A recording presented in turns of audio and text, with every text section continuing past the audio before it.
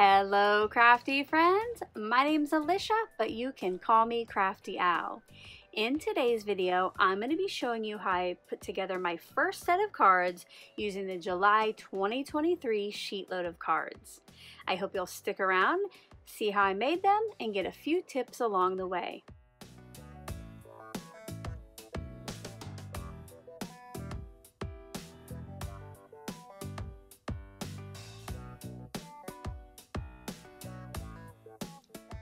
Thank you so much for stopping by today.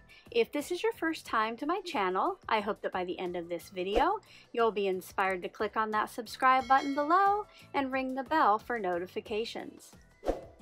If you're already a subscriber and regular viewer, welcome back. I'm so glad that you're here again. Yesterday, I shared a look at the brand new sheet load of cards, July 2023. This month's sheet load shows you how to make 12 cards from just 2 pieces of 12 by 12 pattern paper, some cardstock for matting, and card bases. Today I'm going to be showing you each step in the process to make the new sheet load, and my team of collaborators will be joining me online to showcase their sets. I have collaborators here on YouTube and over on Instagram. To see my Instagram team's cards, it's super easy. I have a link in the description box below to the search over on Instagram. Now, to see all of the YouTube videos, there are a few ways you can do that. First, you can try clicking on the hashtag in the title, which I have up on screen now, but that unfortunately isn't always working lately. If you notice that it doesn't pull up the videos you want to see, in the description box below is a link to a playlist that has all of my YouTube team videos. Now please bear with me because I do have to add those after everybody's videos go live, so it might be just a little bit past 7 when you can see those, but it's going to give you just one place to see them all. Now, if you beat me to the punch on the playlist, I do have everybody's channels linked in the description box below, so you can go ahead and go visit their channels and check out their newest video. I know that I'm excited to see what everybody has created this month, so I hope you'll stop by their channels and their Instagram accounts and leave them some love.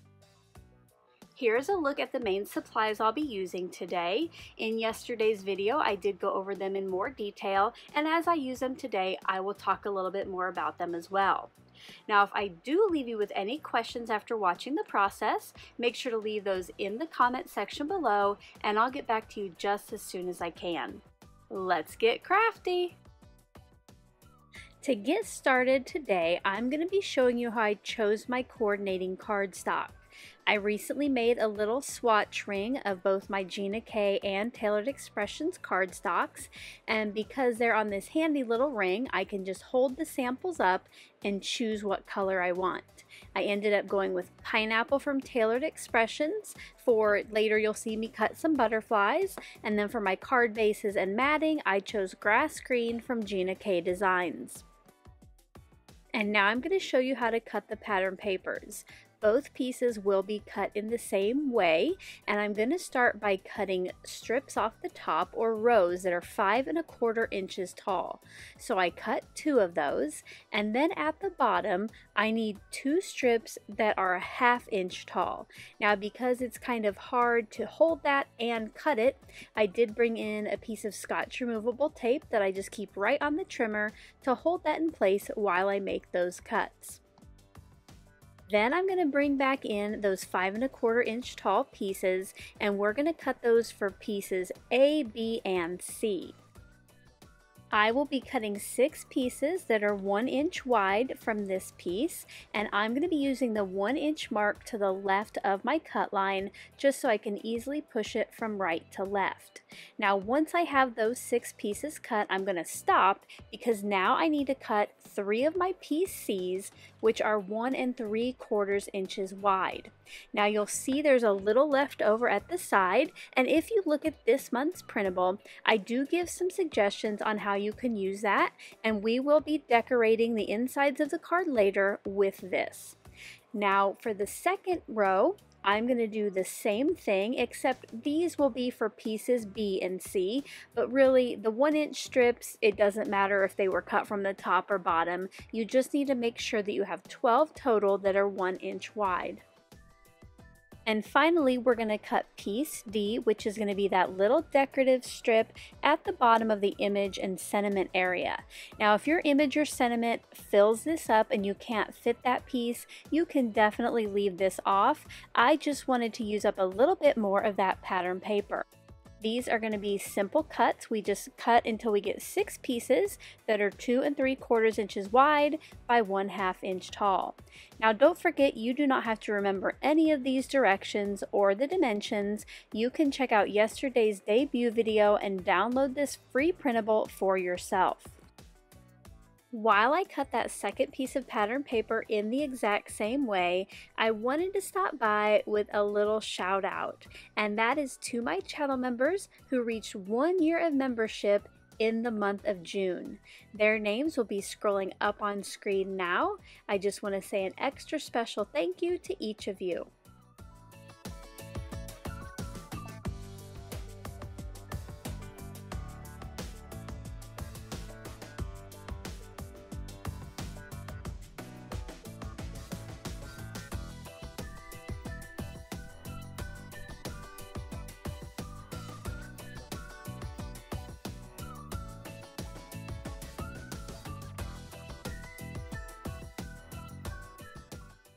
Monthly support from my channel members helps keep me creating here on YouTube and SheetLoad of cards free for all. If you're ever interested in finding out more about the perks of channel membership, I have a link in the description box below. Now I'm going to show you how to cut CS1, which is 12 pieces that are 2 3/4 by 2 1/4. Now once again, this is a suggested size for your image and sentiment area. You can always adjust this. I'm going to start by cutting 3 strips off the long edge of my sheet that are 2 1/4 inches tall. There is a small strip left over at the bottom, and I'm just going to keep that with my white scraps for future cards. Each of these pieces then gets rotated and cut into sections that are 2 3/4 inches wide. Now this will take up the complete 11-inch width, so make sure not to do what I call generous cuts. Cut it right at 2 3/4. Now I'm going to bring in my cardstock for CS2, and I once again chose that coordinating grass green cardstock, and for this you'll need about 1 1/2 pieces. I brought in a full sheet and a couple scraps, and I'm going to cut these into 12 pieces that are 3 inches wide by 2 1/2 inches tall. Kind of like with CS1, I cut strips off the 11-inch edge that were 2 1/2 inches tall, and then rotate and cut those to 3 inches wide. Now for the final 3 pieces, I'm just going to cut those from the scraps, just figuring out how to make the best use of each piece until once again I have those 12 total mats. Now if you do decide to make your image or sentiment piece a different size, you'll need to adjust these mats as well. Finally, for the cutting, I brought in 6 pieces of that same green that we will cut and fold into 12 card bases. Now the original sketch calls for a top fold card, but if that is not something you prefer, you can definitely make it side fold. For me, I'm going to go ahead and stick with the top fold, so each of these pieces gets cut in half to 4 1/4 inches wide by 11 inches tall.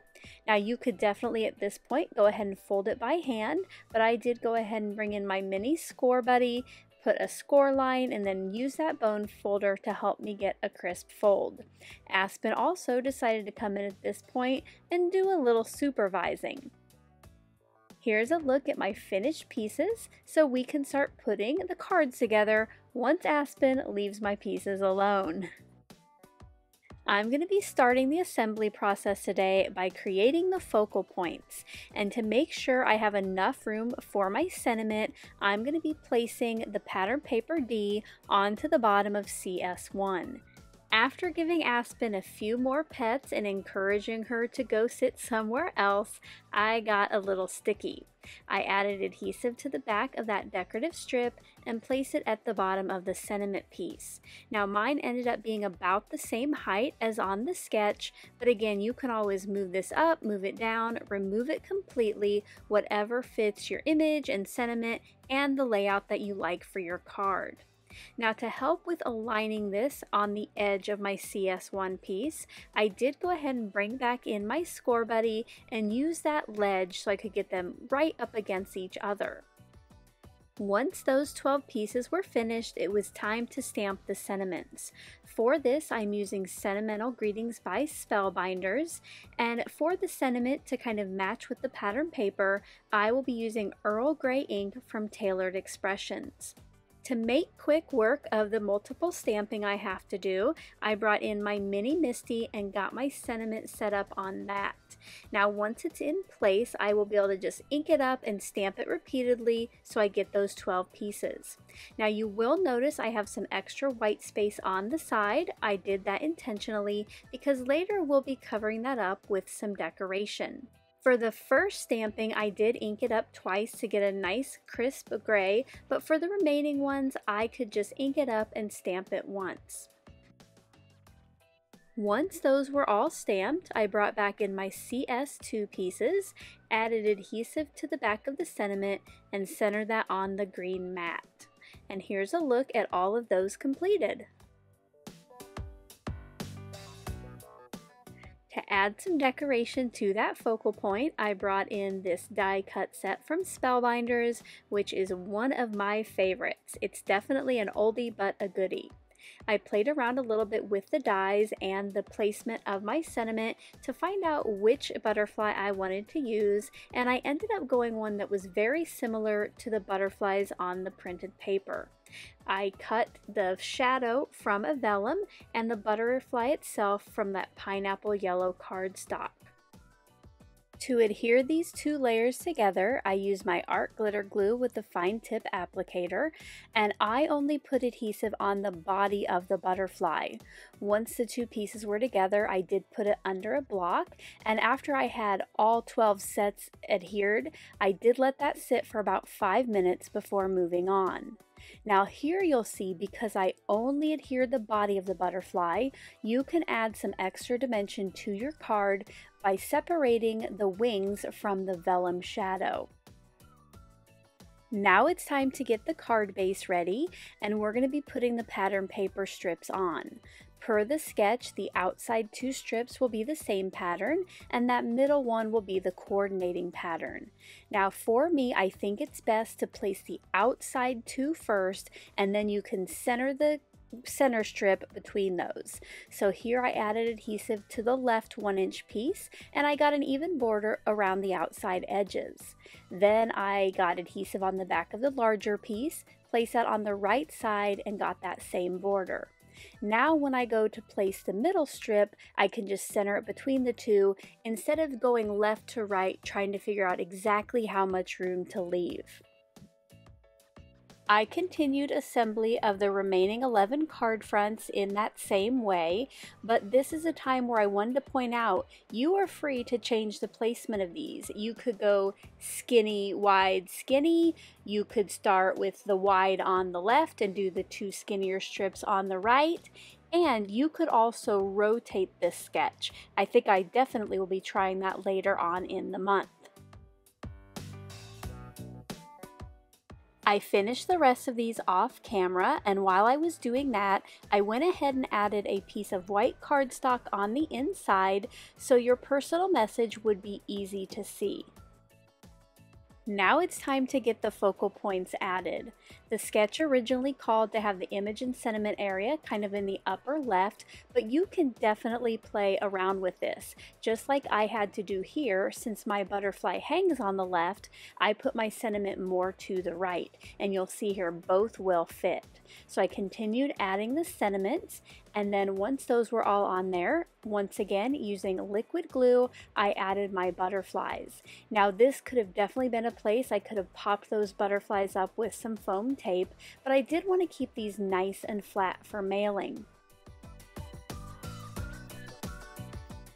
Before we add a little sparkle to the front and finish the cards, I did want to show you how I finished decorating the insides. Like it suggests on the cutting guide page, I'm going to be using that strip that was left over on the right to make little banners to go on the inside. Now originally I suggested cutting it a little less wide, but I decided to go ahead and leave it as it was, and I cut these into pieces that were 1 3/4 inches tall. Then using some scissors, I cut an angle in one, and I use that as a template to cut the remaining 11. After those were all cut, I placed one on the inside of each card, and I put the pattern that was the middle strip on the front, and you could definitely play around with where you want this on the inside. I just put them in the upper right hand corner. To finish off the cards and add a little sparkle, I brought in my transparent silver glitter dots from Elizabeth Craft Designs, and I added 3 of the smallest size to the body of the butterfly. Now I love these because they add a little bit of shine, but they're also very flat for mailing. And here are some close-up looks at the finished cards.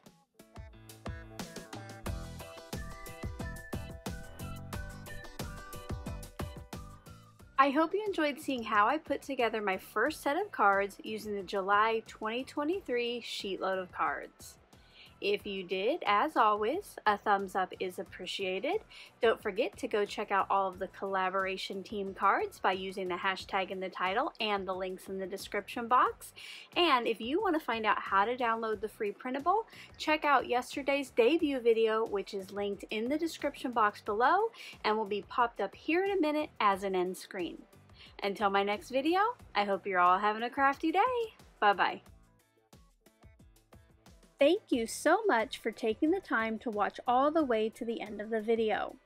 I hope now you'll consider clicking on one of the videos or playlists I have linked above.